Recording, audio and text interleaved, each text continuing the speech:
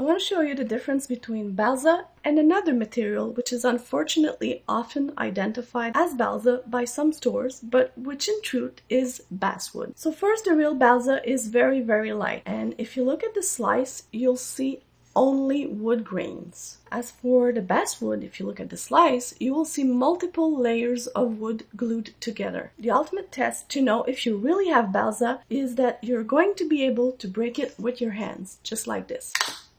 It's really easy to break, and if you try this with basswood, well, you won't be able to do anything. So for the Cricut, the Balsa is cut with the knife blade of the maker.